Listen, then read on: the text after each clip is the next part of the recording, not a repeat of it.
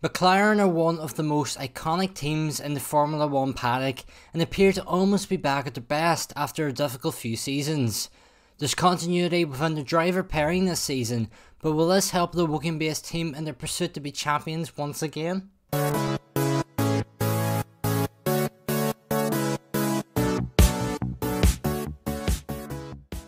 Lando Norris and Daniel Ricciardo will race for the team once again this season after they joined forces last year in what was a rather successful season for the team. Norris is in his 4th season of Formula 1 and last season was probably his strongest to date. He claimed 4 podiums on his way to finishing 6th in the championship.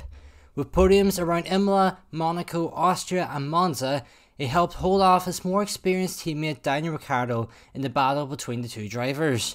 However, it was Ricciardo who managed to go one step further and actually win a Grand Prix, taking the top spot in Monza ahead of Norris in the only 1-2 of the season for any team. Ricciardo is going into his 12th season of Formula 1 and will be hoping to put the difficulties of the past season behind him, despite taking the race victory. However, he will face an uphill struggle at the start of the season after he tested positive for COVID-19 during the Bahrain test, missing all 3 days of running. Should Ricciardo not be able to race in Bahrain, something the team think will not happen, Oscar Piastri is available to drive for the team after a deal was agreed with the Alpine reserve driver. The team did look very strong during the Barcelona test, with many putting them right at the very top, but things weren't as strong when testing came to conclusion in Bahrain. Brake problems hampered the team's running, and with Norris being behind the wheel for the entire test, fatigue presumably was a factor late into Saturday evening after endless hours behind the wheel of the MCL 36. In Bahrain, Norris ended each day 6th, 8th and 9th on the timesheets, but with running time limited, it will be interesting to see if McLaren are still one of the favourites once we get underway for the Bahrain Grand Prix.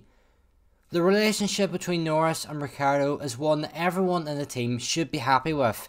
They're two very competitive drivers, but they still manage to bring the best out in each other. Ricciardo was improving through the entirety of last season, and while the lack of testing time may negatively impact him early on in this season, he should be back to the Danny Ric that we all know very soon.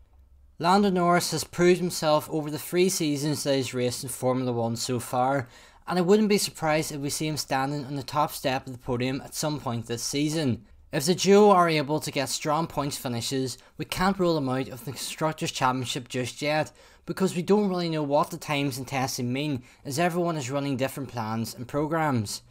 But that's going to bring this video to a close. If you did enjoy it, then why not hit that like button, and also don't forget to subscribe so you don't miss out on any of these Team Guides videos coming this week. Thank you all so much for watching, and I hope you all join us in the next one. Goodbye.